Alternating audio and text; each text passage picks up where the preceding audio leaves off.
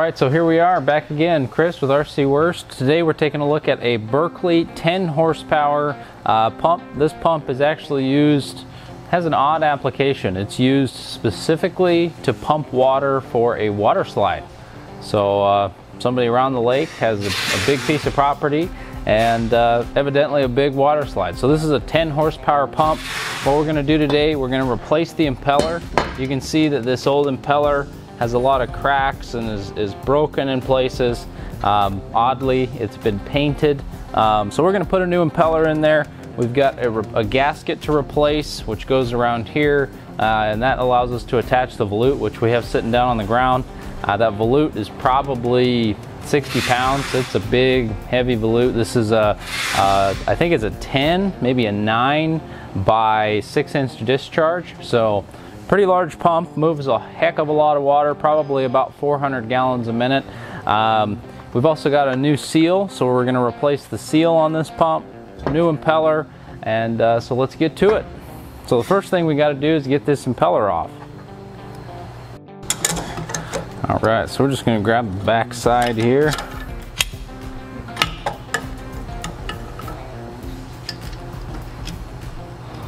Let's see if we can get that loose. That was easy.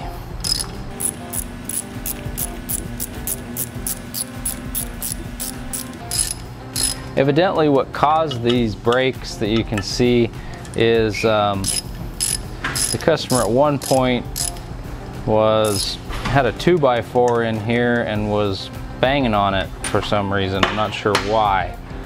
So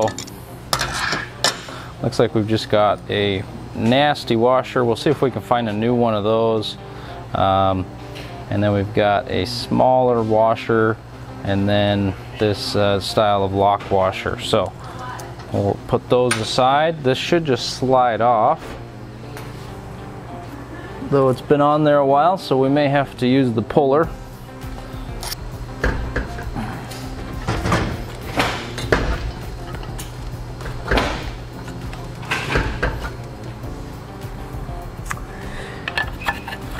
Yeah, I think we're gonna have to use the puller to get that off of there.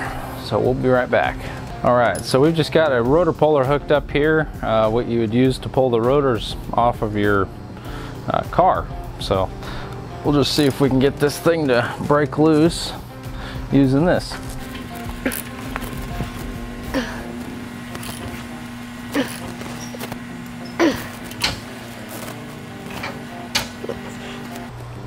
I think I need a longer handled ratchet.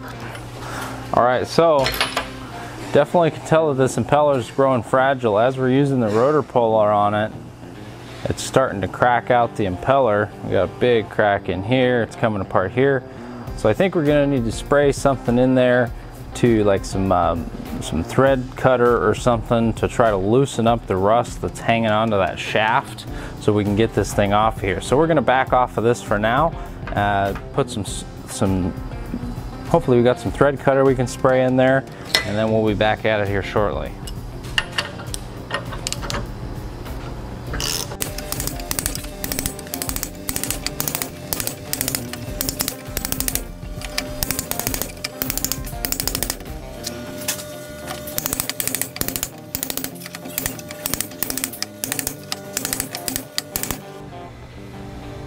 I think it might actually be moving a little bit. Looks can be deceiving though. All right, so we've made a little progress, but really not any progress. We ended up trying to heat it up with the torch for a while, put the puller back on, just busted the impeller all up. I spent probably 15 minutes banging on it and couldn't get any progress, so now we're gonna just have to cut it off. So we'll get to going on that.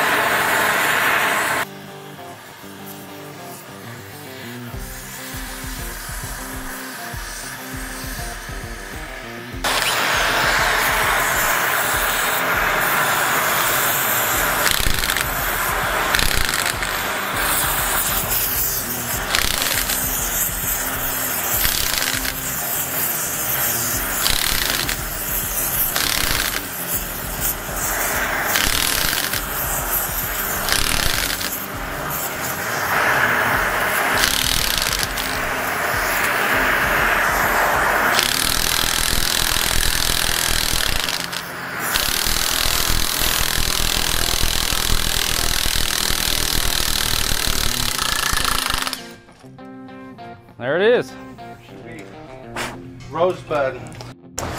All right, well, we finally were able to get the impeller off. As you saw, it took a little bit more work than what we had expected, but a little bit of heat, or a lot of heat in this case, we got it off. So now what we're doing is removing the seal so that we can replace the seal and then get the new impeller installed. Once we get the seal out, we'll work on cleaning this up a little bit in the process. So right now we're just gonna try to get this seal out. I'm gonna see, I got a small puller here, small bearing puller. I'm gonna get on, hopefully I can get on here and get the rest of the seal out, and we'll just kind of take it one step at a time.